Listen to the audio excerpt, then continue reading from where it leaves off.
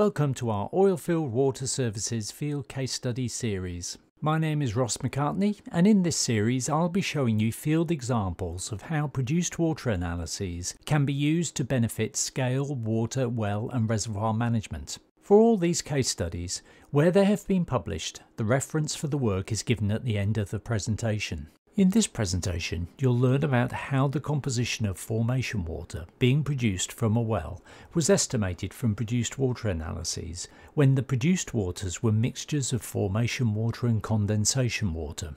This also allowed the rate of formation water flow into the well to be calculated. This information was then used by the asset to correctly assess the scale risks to the well, resulting in the avoidance of unnecessary scale mitigation costs. This example is from a gas condensate field, which we shall call field Y. Well A on this field was a vertical well that was perforated across two formations, formation 1 and formation 2. After the well had been on production for 2 years, a decision was made to reperforate the well. During the reperforation activities, a sample of white solid scale was recovered from the well. Analysis of the sample showed that it was predominantly aragonite with minor amounts of sulfate minerals, these possibly being celestite and/or barite. A caliper log run in the well showed that there was scale build-up across the perforations of formation 1, but not those of formation 2. So it was inferred at the time that the scale sample had come from the formation 1 perforations. This was a surprise to the asset because produced water samples from this well collected at the test separator were very low salinity and were thought to be benign and non-scaling. The asset wanted to better understand the cause of the scale build-up in the well and to determine what was required to mitigate scale in this well. So the produced water analyses were evaluated, and this showed that the produced water was actually a mixture of condensation water and only a small amount of formation water. This explained why the produced water had such low salinity and why it appeared to be non-scaling. To understand the cause of scaling in the well, it was first necessary to simulate the production conditions in this well to calculate the scaling risks. But the composition of the formation water flowing into the well and its rate of flow were required for these calculations. Fortunately, formation water samples had been obtained from the reservoir. These were centrifuged from core samples and collected during MDTs. The figure shows the sodium over chloride ratio of these formation waters plotted against their chloride concentrations. The line is a regression line through these data. You can see that formation water compositions vary across the field, and the formation water sodium over chloride ratio increases at lower salinities.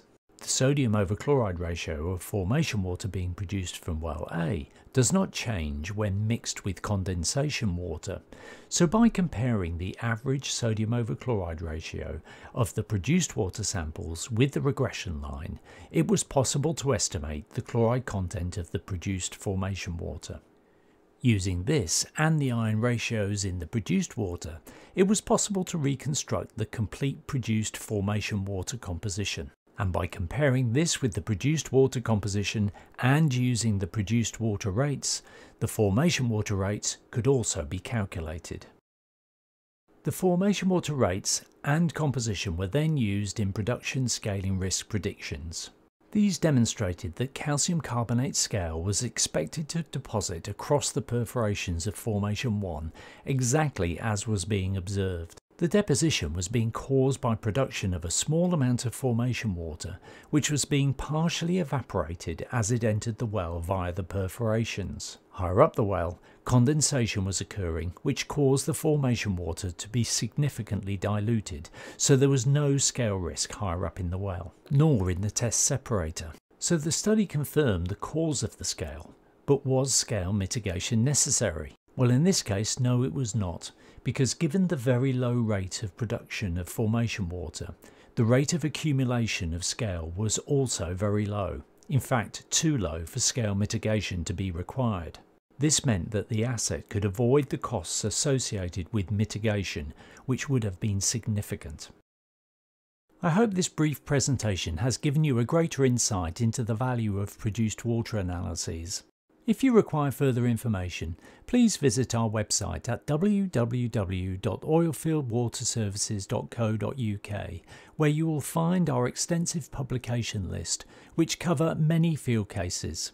You can also contact me via my email on ross@oilfieldwaterservices.co.uk. Don't forget to subscribe if you want to see more videos from us on the uses of produced water and formation water analyses in the oil industry. Thank you for your attention, and I hope that we can be of service to you soon.